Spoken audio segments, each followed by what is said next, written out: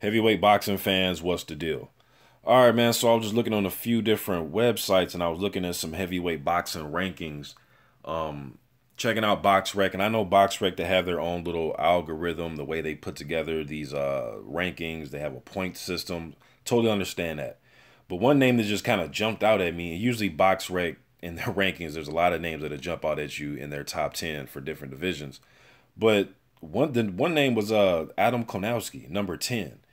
He had a very good win over Arthur Spilka. He stopped him.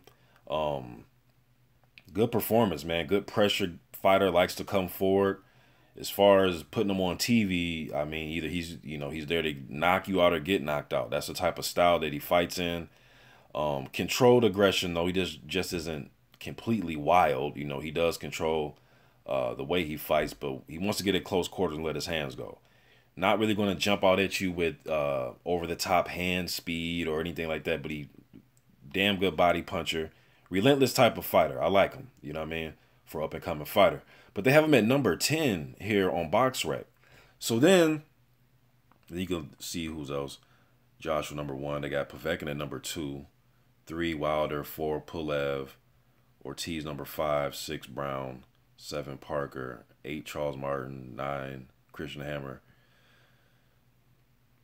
And then I'm gonna just keep this video on Kownacki. There's a lot of stuff I want to talk about just looking at that 10, but we'll just keep this video short. And then I was looking at ESPN's ranking, and they also have him at number 10.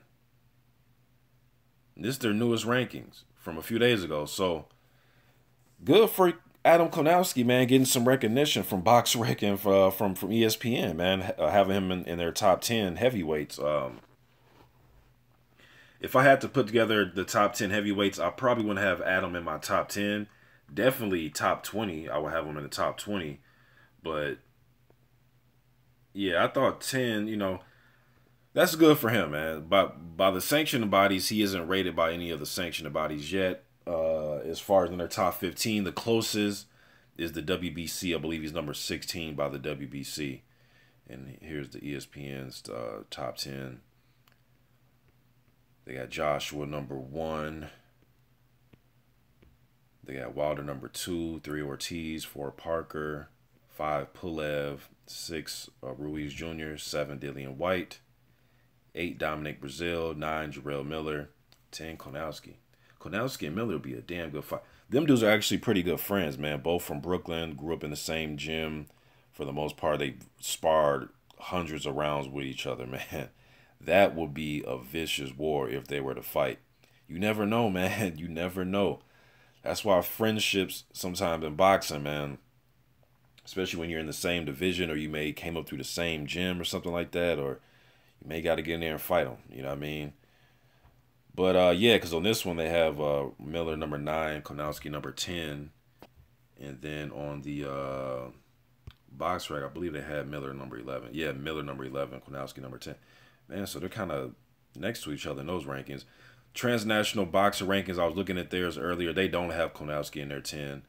I'll definitely have Takam in here somewhere in the top 10. I haven't done a rankings in a while. It's been some months. I think last time I did a rankings was the beginning of the year probably. I think, I'm not sure. Maybe I don't know. I haven't done one in a while though. Yeah, Kownacki, let me see the WBC. Yeah, number 16 by the WBC. Lucas Brown right there. He's back in the mix. Miller, both those guys are back in the WBC rankings. But anyways, man, what do you guys think about Adam Kownacki being number 10 by ESPN and by Boxrec? What do you guys think about that, man, with the WBO rankings? Yeah, he's not rated by any of the sanctioned, but as far as top 15, he's not. But what do you guys think about that, man? Do you think he is on verge to being a top 10 heavyweight? Or do you think the young kid, or he's not a kid, but the young up-and-coming heavyweight, do you think he is a, like I said, do you think he's on his way to being a top 10 heavyweight? Or do you think he is a top 10 heavyweight right now? I know none of the sanctioning bodies have him in there, but Hell, I mean, ESPN has him top 10, and Boxrec has him top 10. Like I said, if I was putting together rankings, he wouldn't crack my top 10. That's no shade on him. I just think a guy like Carlos Takam should be probably rated above him. Jarrell Miller, um, Dominic Brazil, and I'm just looking at the Boxrec. You know, Dominic Brazil, I think should be rated higher.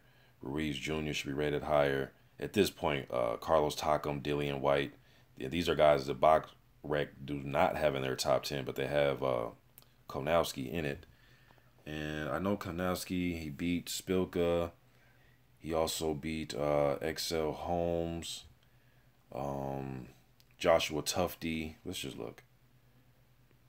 Yeah, Excel Holmes. He has a Jamal Woods win. Woods is a good journeyman fighter. Give your prospect a lot of problems.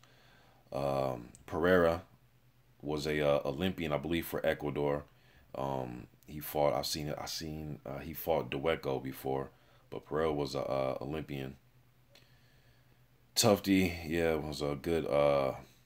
It's a decent heavyweight here in America, and he stopped Tufty early, so that was a good, impressive win, and then the win over Spilka. So, but you guys, let me just think in the comment section, man. I'm out.